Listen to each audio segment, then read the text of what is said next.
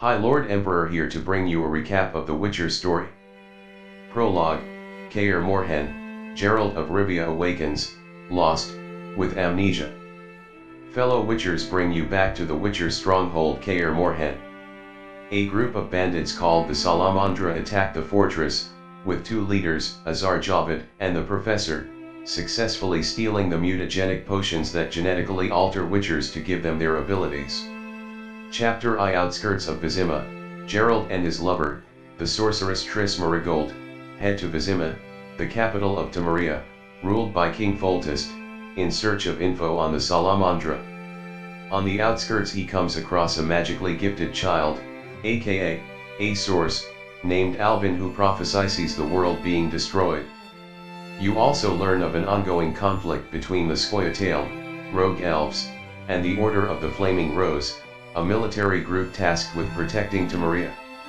Chapter 2. The Temple Quarter, Geralt continues to hunt the Salamandra, and once again comes across Azar Javid and the Professor, but they knock him unconscious and escape.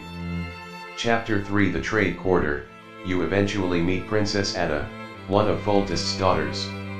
When she was younger, Geralt saved her from a curse that turned her into a monster.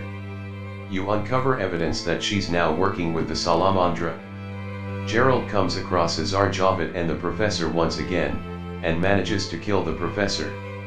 After the battle, Ada tries to have you arrested to hide her secret. Triss teleports you away from the situation.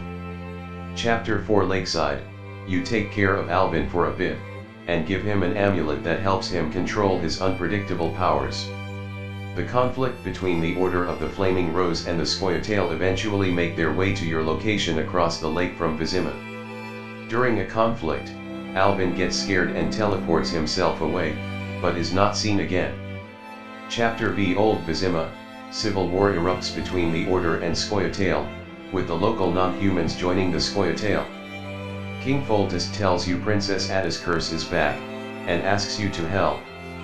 After dealing with it, by either curing or killing Ada, King Foltest helps you locate Azar Javid. You eventually kill him, but learn that the Grand Master of the Order, Jacques de Aldersberg, was working with the Salamandra. Epilogue, during a fight with Jacques, he teleports you both into a possible future that resembles the destroyed world prophesied earlier. Geralt learns that Jacques wanted the Witcher mutagenic potions to create a race of superhuman guardians to protect humanity from the potential destroyed future. After defeating Jacques, you find that he has the same amulet that Geralt gave Alvin earlier, although it seems worn by age, hinting that when Alvin disappeared he teleported himself back in time and grew up to become Jacques de Aldersberg. Ending cutscene, Geralt stops an assassination attempt on King Foltest, and finds that the dead assassin is actually another Witcher. That is all for today. See you guys later.